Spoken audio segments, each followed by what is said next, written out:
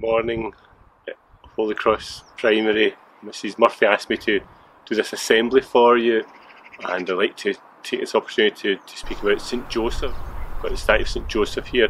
Normally sits at the porch area as you come in the main door of Holy Cross.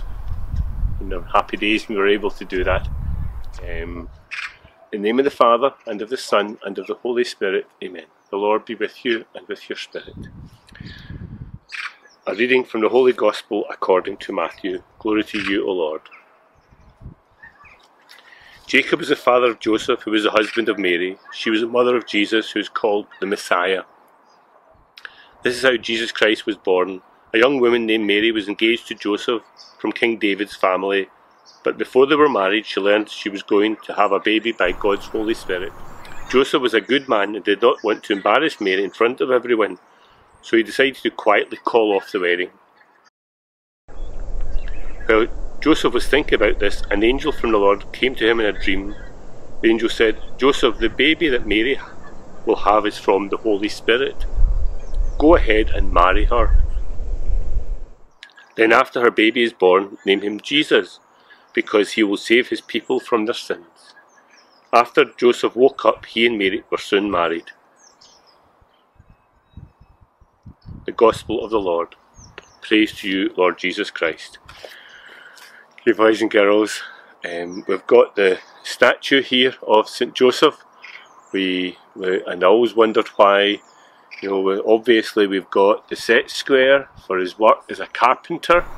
We've got his tools, he's got a hammer there and some pincers and his little toolbox. And I've always wondered what the book was, and I was looking things up there, and some suggest it's his workbook for taking notes, for making measurements and so on.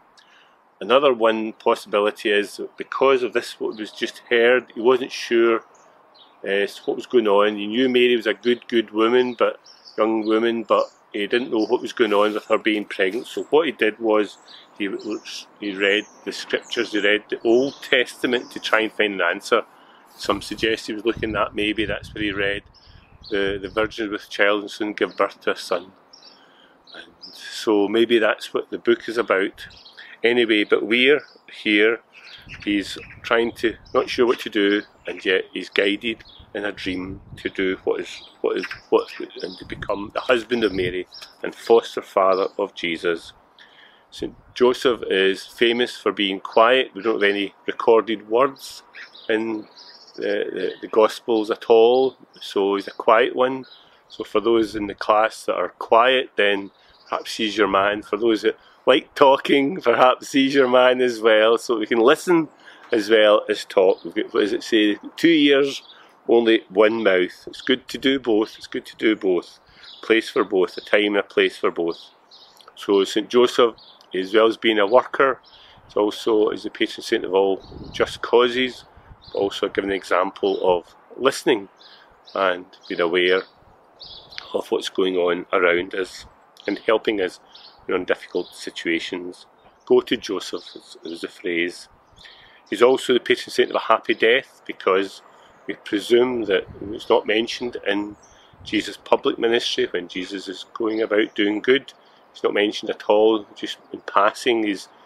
Jesus called the son of a carpenter, for example. So we think that he died, and then have Mary and Jesus beside you when you're dying is a lovely thought. So that's why we call him patron saint of a happy death.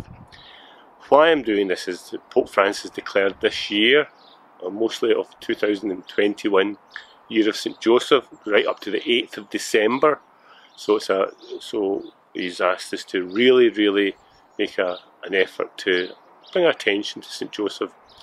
He's singled out Wednesdays, so perhaps because it's the middle of the working week, perhaps it's to remember St Joseph on a Wednesday. So if you would like to do that each Wednesday, whatever way you want, the Pope encourages us to do that.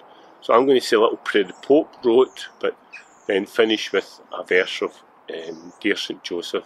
But you can do anything, you can make up your own prayer and write it and read it on every Wednesday, either when you get up in the morning or when you finish hard work, homeschool or back at school, whatever we are.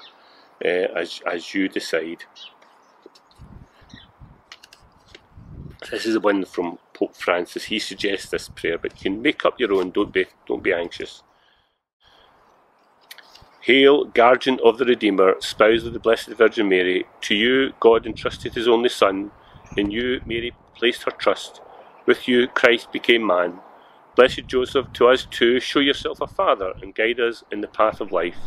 Obtain for us grace, mercy and courage, and defend us from every evil. Amen. Let's finish with one verse. Dear Saint Joseph, pure and gentle, guardian of the Saviour child, treading with the Virgin Mother Egypt's desert rough and wild. Hail Saint Joseph, spouse of Mary, blessed above all saints on high.